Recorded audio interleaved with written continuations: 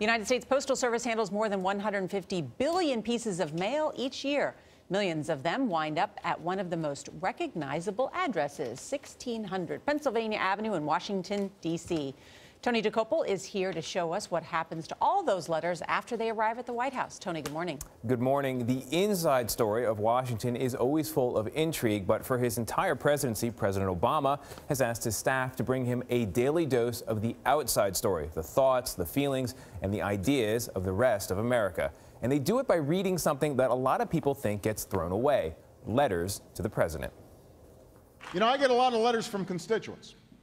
I get about 40,000 every day, and I don't read all 40,000.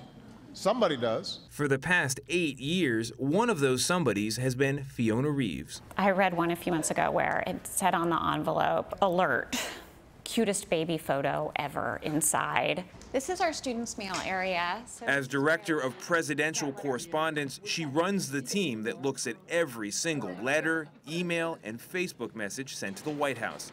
About 10 million a year. All those people who self-identify as little old me, this is sort of their entry point. But in his first week, President Obama asked for something other presidents have not, to read some of the letters every night. The ask was for 10 that were representative, and he was really clear about the point that it shouldn't be 10 fan letters. Reeves herself reads 200 to 400 finalists a day before selecting 10 for the president's nightly briefing book. That's not an easy thing to do when the content of the letters is often searing and personal. Yeah, it can be emotionally draining.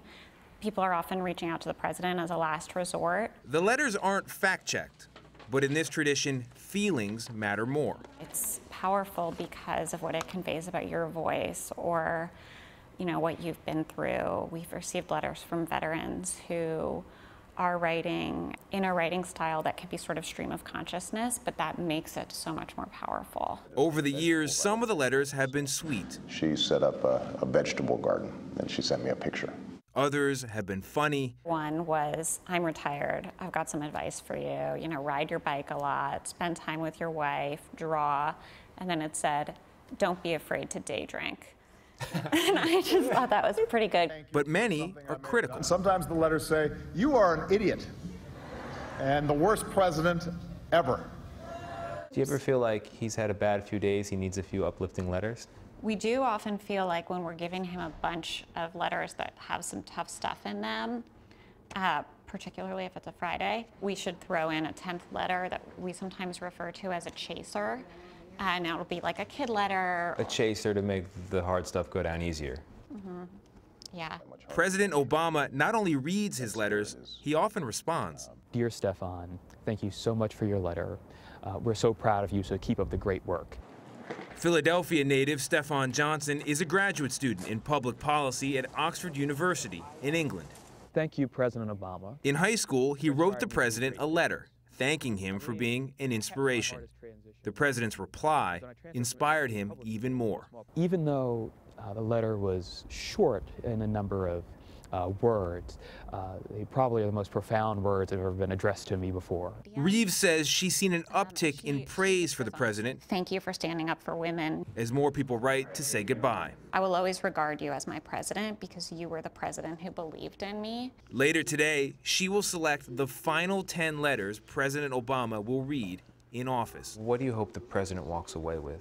I hope that he and the country walk away with all of these people continuing to feel engaged and like their government hears them and like they can help shape their government. I think that's what he leaves in our country. So I hope he walks away feeling pretty good about that. And it's too late to send a letter to President Obama, but the White House will be accepting email throughout the day. And who knows, if you get in early, you might be in the hands of the president this evening. I may have missed this. How many does he respond to? He responds to about half that he gets in a given night. So every night he's in the White House, he gets 10 of these, and he writes margin notes for about half, and then Fiona writes them up, and you get a reply. Wow. Is there a number of how many letters he's received? I mean, it's in the tens or hundreds of thousands, probably. It's millions over the course of the presidency. Yeah. But the way that people approach this president is really interesting. It reminds me, there's an FDR story. When FDR died, a person fell over in sorrow on the street, and a reporter walked up to them and said, "Did you know the president?" And the person said, "No." but he knew me. And people write to President Obama in that way. They feel that he knows their lives. How is it recorded, all these letters? Are they recorded somewhere? In 2010, they started scanning them all. It's going to be part of the archive. Fascinating. Thank you so much, Tony. Thank you. Great story.